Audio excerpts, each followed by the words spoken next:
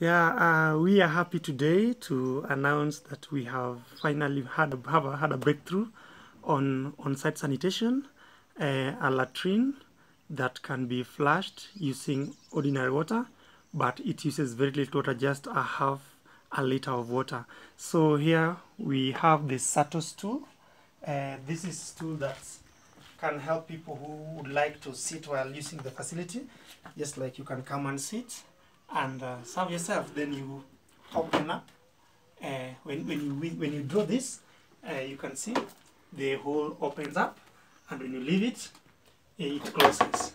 So let's assume that you've gone and filled it, and then now you can come and have flush. This is the Arabian system of flushing, and then you can just flush and it all goes through, and you're left with a latrine that is fresh, clean, and that uses just very little amount of water for cleansing and flushing. Yeah, so this is it, the latest subtle innovative latrine, suitable for rural communities where water is a challenge. One advantage of this latrine is that as you can see, there is no smell, and there is also no flies to come to the loo. So it's a latrine model that can compete with the water closet where in urban areas like the ones that have water and sewage system. So thank you. This is a project by Smile Latrine Project, Sawayume Kenya. Thank you.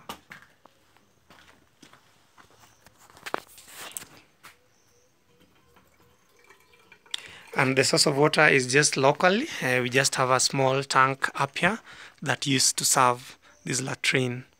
And so it's also joint. The design is such that one side is the loo and the other side is the washroom. So it's possible to have this.